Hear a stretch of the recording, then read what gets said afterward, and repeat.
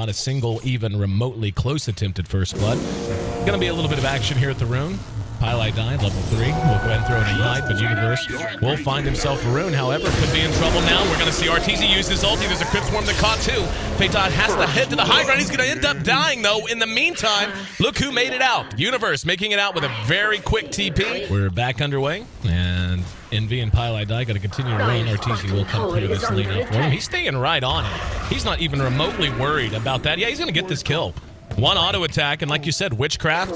Glyph has been deployed as C9 wants to defend bottom. Now we're going to see a cast thrown out on an AUI. Fears there with the follow-up plat. Doesn't even need a split. Envy isn't in there or going to be heading in there. Universe may take a shot here, and he will. Connects on the Phaeton in mid under his own tier 1. Arteezy's there. Doesn't have his ulti for a while, but they're not going to need it. Reaction wasn't coming. Thought we might see 1 or 2 TPs in. Doesn't matter. Radiant's bottom tower is under attack. Radiant structures are fortified. It's going to be a cast. It's kind of getting spread out, and Arteezy playing very deep. Might be able to get him with a Crypt Swarm. Nope. Went the wrong way. Now he's going to be caught from behind with a Fire Blast out on his own. Here comes the rest of his team trying to come in from the back. There's going to be a nice ulti from Zai. Arteezy's still alive, but losing all of his damage to Phaeton. He's going to be cleaned up with one last right click, and now Zai, heroic as it was, the effort goes fruitless. Nothing faster. Gale on the Bone 7 from PPD, but pretty much just desperation. He's going to be right-click down after getting a haste rune. Universe comes back up. Cog's got him, knocked him out of it. And he's going to run on into the Roche Pit, but the birds are now on him. There's going to be a Sprout, and here comes Pylite Die around the back as well. Blade Mail or not, a roll of the dice gets him a lot of damage, and they're going to end up losing Universe. Fears there with a return kill onto the Prophet, though, and he will go ahead and use his split, finally. AUI down to about half health. Does he have any help on the way? Doesn't appear so, as he's just going to end up dead. Yeah, certainly not now. Well, no. Here comes another TP. I don't think they're going to be able to save the tower. It's going to be close. Yeah, they're worried about this. Zai's going to be spotted up on the high ground, and he's going to be right-click down very easily, so that's one down immediately. Fear, in the meantime, at half health, has to just continue to run. Back here in mid, we see there's going to be a nice Sprout on Arteezy trying to TP out. Not going to make it. Damage too high. Universe next to be picked off, and this has been a whole lot of 1-by-1 from EG and C9. Capitalizing on it to the tune of a double kill.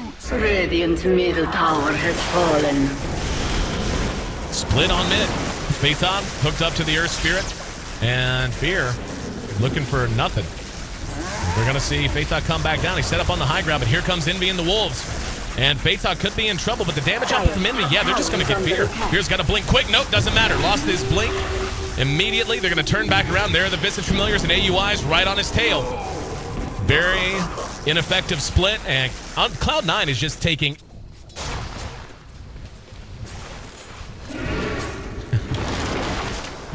Bone 7. Oh, there's going to be Universe coming in, but Bone 7 was tossed in the air. Now he's caught just being melted down by the Familiars. He's going to end up dead to that. Arteezy has come in, though. We'll get a return kill. No, Universe actually did manage to survive.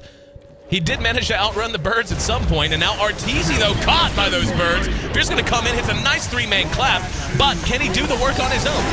Yeah, that's the thing. He has no support. And, yeah, that's a dead panda.